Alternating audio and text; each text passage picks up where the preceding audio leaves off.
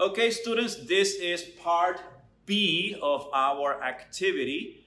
We're going to be doing an absorbance spectrum. Please refer to the brief sort of lecture introduction that I gave you about the nature of the absorption of light by different substances.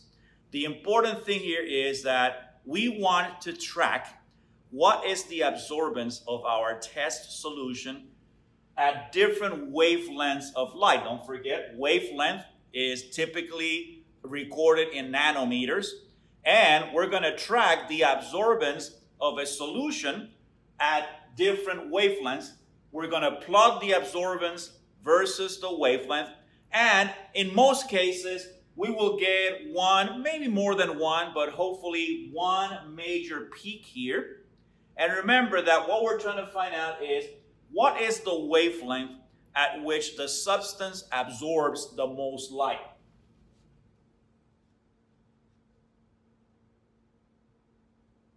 So we're going to say that the wavelength that corresponds to that peak, we're going to call that lambda max. Lambda is the symbol that we use in Greek for the wavelength, and max because that is the wavelength at which the substance has the maximum absorbance. All right, students, remember that in part A of this activity, you made a solution that is 0.200 molar in this compound called viridis, and we're going to call that our test solution. That is the one we're going to use to draw this absorbance spectrum that we talked about. Okay, so let's go and look at how you will work with your solution and how you will set up your spectrometer, the instrument we're going to use to track the absorbance of our solution at different wavelengths. All right? Okay, this is part B of our activity, and for this part of the activity we're going to be using a spectrometer, and this here is the Spectronic 20. It's a very old machine, and actually they've been discontinued, but we still have them in the lab, and this is what you would use if you were here in person. First thing I want to point out is that on the top of the panel in the machine there is a picture, and it walks you. Let me go a little closer here, and you can see the sequence in which you do things, and each number in the sequence points to an aspect or an item on the picture. So for example, you can see here number 1, it says turn on warm up 15 minutes, and you can see that the number 1 is pointing to that button. So I'm going to go here and find that button, and I am going to turn it on. And as you can see now, the machine's display is lit, and we're going to leave it there for 15 minutes so that the lamp can warm up. Okay, students, this is the test solution that we made in part A. You can see that it has like a green color. It is translucent, which means that light can go through. And we're going to talk a little bit about the reason for the green color in a moment. Now, we're also going to be using this test solution in part C, and we're going to make further dilutions of it. So it's difficult to work with the tiny spout or opening that this thing has. So what I'm going to do is I'm going to transfer my test solution to a small beaker so that I can do the rest of the manipulations. So very carefully, I'm going to take off the cap here, and I'm going to pour it into this beaker here. And I'm going to hold it in here. Now, because I'm going to be doing several things with this, I don't want it to evaporate a whole lot to where the concentration gets altered. So I'm going to get a watch glass, and I'm going to use it as a lid to cover it while I do the next set of things. Now, an important thing is that when you do spectroscopy, you need to have a baseline. You need to have something called a blank. So there are several things that we do here. Okay, notice I'm going to push this a little bit aside. I have a test tube rack here with different kinds of test tubes. And in part C, we're going to be using these test tubes here to do some of our dilutions of the test solution, the green one here. Now here's the thing. These test tubes are of fine quality for doing chemical work, but you cannot guarantee that this test tube that I'm holding here on the left and the test tube on the right, even though they're the same brand, they have the exact same optical properties. So for that reason, when we do spectroscopy, we use special kinds of test tubes that we call cuvettes. And the idea is that as long as these cuvettes are the same brand and the same batch, we can guarantee that their optical properties are the same. So what I'm going to do is in one of these cuvettes, I'm going to put, I'm sorry, I think I banged the table there. I'm going to put just water, and I'm going to fill it up maybe like a third of the way up.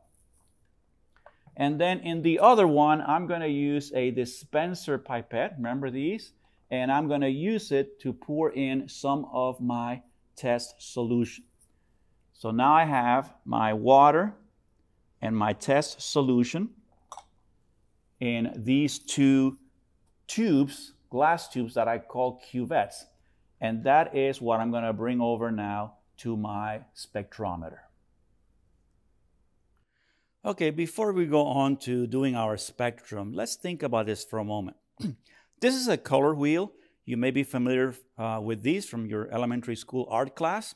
And it shows the colors pretty much of the rainbow, and it puts on the outside the corresponding wavelength ranges for each one of those. So for example, yellow is between 560, 590 nanometers. Blue is between 430, 480 nanometers. Now the important principle here is the following. The color of the solution is the complementary color of the color represented by lambda max. So let's say, for example, that your substance shows that it absorbs in the range of yellow from 560 to 590 nanometers. Well, that means that because it absorbs that range of wavelengths, the solution is very likely to have a violet or purple color. Okay? So let's say that we determine from looking at our solution that our solution is in the green range, right? It's somewhere in there. This is our viridis dye that we just made a solution of. So this is the color. So what does that tell me then, right, about what I should expect for it to have as its absorbance maximum? Well, it should be somewhere in here, right? You expect, if this is green, it should absorb in the red range. Now, if you look at it closely, you realize that there was a narrower range. It was kind of like somewhere in here between green and blue. So that would be perhaps a more accurate kind of representation. And so that means that you expect your absorbance to be somewhere in here, right? So this is the expected lambda max for our viridis dye. All right? So I'm going to put that as number 3. That means that when we do our spectrum analysis, we want to run the spectrometer somewhere in that range, probably between 600 to 680 or something nanometers. And that way we save ourselves a lot of time trying to scan all the way from 400 all the way around to 750 nanometers. All right. Okay, students, we're back here at the spectrometer. I brought over my test tube rack with my cuvettes. Remember, I have a cuvette that has water in it and one that has my test solution, my 0.200 molar viridis, right? So over here is the spectrometer. Let me take you there so we can see some features on it. By now, the lamp that's inside the spectrometer should have warmed up, but we have to set the correct wavelength. Now notice here, It says here, step number 2, set wavelength, and it points to this button over here, right? Which is this one on the machine. It says wavelength. I'm going to start at 610, according to the discussion we just had about the color wheel. So I'm going to turn this, and I'm going to get that to 610. Now, one thing that's important is that it says here in step number 3, select filter position. Some of these, not all of them, have this filter here that allows you to get more accurate results. Notice that right now it is reading in the region of 340 to 599. But since we're starting above that, we're going to flip it over here to the 600 to 950 region. Okay? So we're going to do that. Now our next step says, step number 4, select 0% T. And it points out to this button here, number 4, which is this one down here. Notice that right now, the machine is displaying transmittance, and it says 10.2. But there is nothing in the chamber. And until you put a cuvette inside the chamber, the system's going to be closed, which means there should be 0 light being transmitted through this chamber. So I'm going to use that button down here, and I'm going to move this until I get the transmittance up on the display back to 0, which is where it should be. And you have to calibrate this only at the beginning of the procedure. You don't have to do this every single time during the measurements. Okay, so I'm there at about 0. Okay, and it might flip a little bit around. It's okay, doesn't matter. All right, so we've done that. Now our next step says, step number 5, insert blank. So the blank is our cuvette that has just water in it. Remember, the cuvette itself and water itself will have a little bit of absorbance. So I want to measure my solution against the baseline, against the background of absorbance generated by the glass and by the water themselves.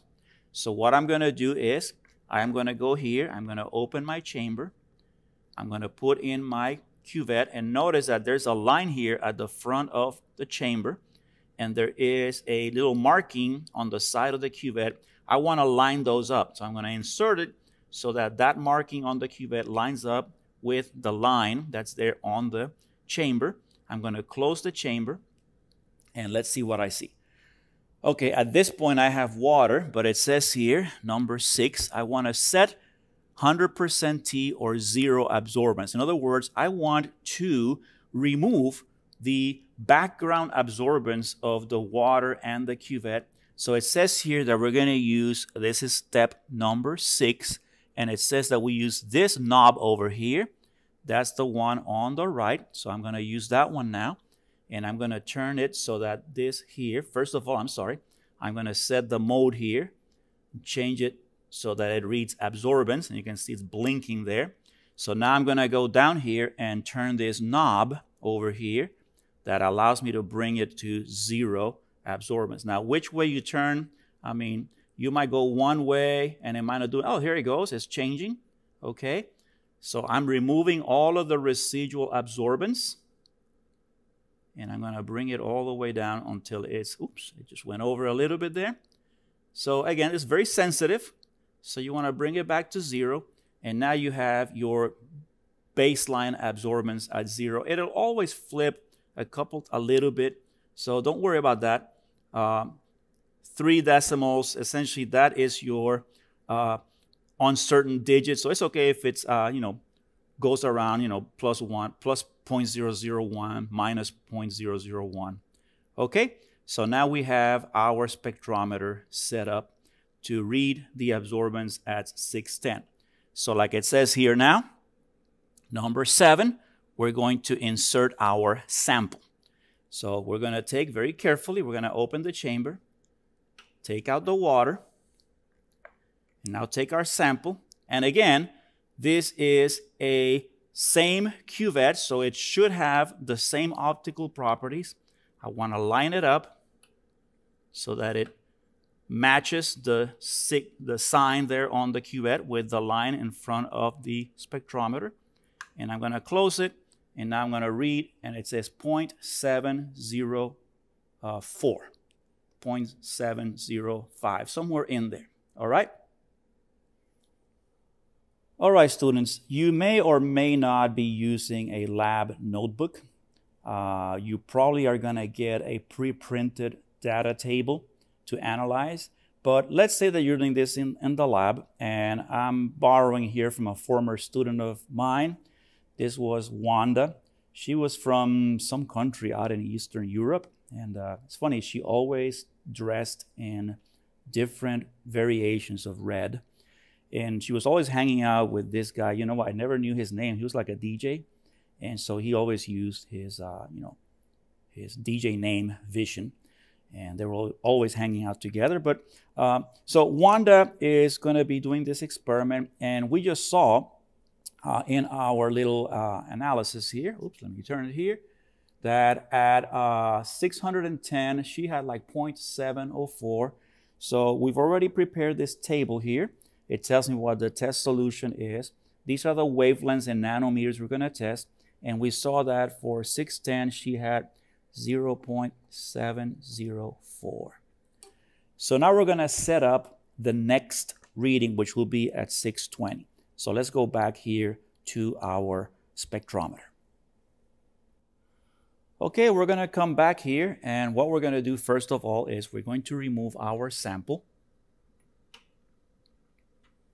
And we're going to put in the blank again. But let's say that, for example, you notice that you accidentally touched the cuvette with your hands over there. And so you may have like as much there. Some of your skin oils may have rubbed off. It's very important you keep it clean. So we're going to be using CHEM wipes for this. All right. And just take a CHEM wipe and kind of like wipe it down. Don't use a regular paper towel because what might happen is you might leave some fiber residue in there. Okay, we're going to put it back in there just like we did before, lining up the little label here on the test tube with the line on the spectrometer. We're going to close the chamber, and now we're going to change the wavelength. Our next reading will be at 620. So I'm going to put this back at 620. I'm going to turn it over here, bring it to 620. And then now I have to readjust the zero. Notice that it's not zero anymore like it was before. The reason is that, like I said, the water and the glass of the cuvette do have some optical properties. And so there's some background or baseline or residual absorbance. And so every time you switch the wavelength, you're going to have to recalibrate the spectrometer back to zero. So again, we're going to use the knob here on the bottom right to bring this back to zero. Very carefully. You might overshoot it, but that's okay. Just play with it until you get the hang of it. And we're going to bring it back to zero. And now it's at zero. And now what I'm going to do is I'm going to take out my cuvette. And I am going to put back in my sample. This is my test solution. And let's see what it tells us. Okay, so that's 0.935, 0.940, somewhere in there. It looks like it's setting at 0.935. So remember, that last digit is uncertain anyway. Oh, I'm sorry, this is a little blurry perhaps. Let's see if I can focus a little bit. No? Okay, so what I'm going to do now is I'm going to come back to Wanda's data notebook, her lab notebook. I'm going to switch this down here a little bit so I can get there. And remember that we said that the value that she had gotten here for the second reading, which was going to be, let's see if I can make this thing fit here. It was going to be 620. We said it was at 0.935. So 0.935 absorbance. And we typically don't have units for absorbance, as you saw in my explanation. It's a logarithmic function. Okay, so we're going to keep doing this and go along the other values in here, 630, 640. We're going to go up to 670, and then we'll come back and see what we get. Okay, let's do that. Okay, so after doing that process over several times, Wanda has the data for different wavelengths, and we're going to go now to the part where we take this data to Excel and we draw an absorbance spectrum. However, from the data itself, you can probably guesstimate what the lambda max is. So I'm going to put this here as a note on the right. So I would say that this looks like this is our wavelength of maximum absorption already. All right, it looks like it's at 630 nanometers. But we'll now have to draw the graph to see if the graph confirms our initial estimate.